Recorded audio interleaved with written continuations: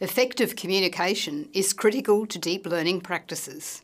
In Module 1, Professor Peter Russoff described how designing learning episodes that use multisensory approaches can help generate optimum cognitive load.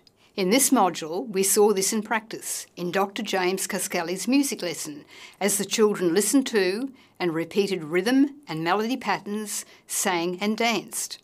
One of the tasks asked you to reflect on ways you could incorporate multiple sensory experiences in your own learning context.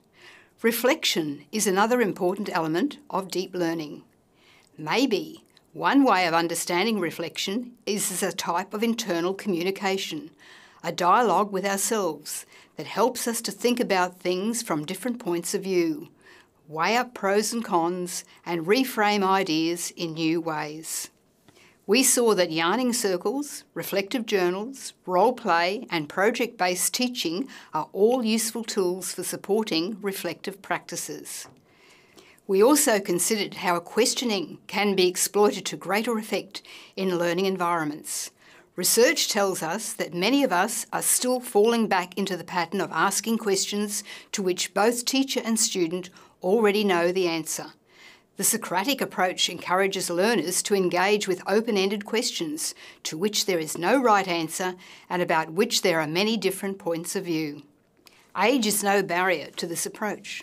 We saw young children and older teenagers engaging with complex ideas thoughtfully, insightfully and respectfully, and reflecting on their own learning by identifying aspects of their dialogic skills that still need to improve. But as Dr. Rosie Scholes pointed out, it takes time to develop effective questioning techniques. We must not assume that we are already effective. Professor John Hattie's research indicates that many teachers are not aware that they are asking so many known answer questions or occupying the great majority of talk time in the classroom. Getting a colleague or mentor to observe and provide feedback is one simple way of critically examining our own practice.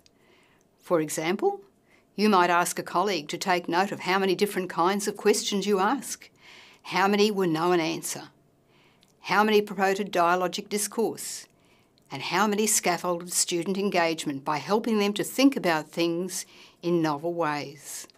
A key part of this skill involves moving flexibly between authoritative discourse, which involves direct and explicit teaching of necessary knowledge and skills, and dialogical discourse, which involves a less hierarchical structure.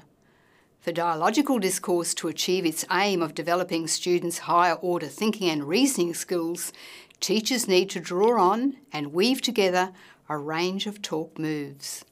In addition to outlining an approach to learning discourse called accountable talk, Professor Catherine O'Connor discussed some key talk moves in her interview and, like Dr. Rosie Scholl, made clear that mastering these moves takes time and practice and requires us to be patient, both with ourselves and our learners, but it is worth it. Emeritus Professor Neil Mercer outlined another linguistic tool that he calls exploratory talk. This approach provides students with strategies for reaching a consensus decision. The process of debating, reasoning, taking up position and counterpositions, compromising and so on is an excellent way of stimulating deep thinking about complex and contentious ideas. In this module, we have explored different forms of effective non-verbal and verbal communication, how different types of questions can be used to promote deep thinking and learning, the role of both authoritative and dialogic discourse in teaching and learning, and different linguistic tools such as accountable talk and exploratory talk that can be used to promote deep-level thinking, reasoning and problem-solving. But perhaps most importantly, we have learned that communication is about much more than written or spoken words or the non-verbal transmission of information. Whenever we interact with others, we have the opportunity to connect, nurture trust and respect, and encourage creativity, empathy, critical thinking, and problem solving. In any context, effective communication skills can support learners at any stage, in any field, to go beyond the relative safety of known answers and surface-level information and into challenging but incredibly valuable deeper learning.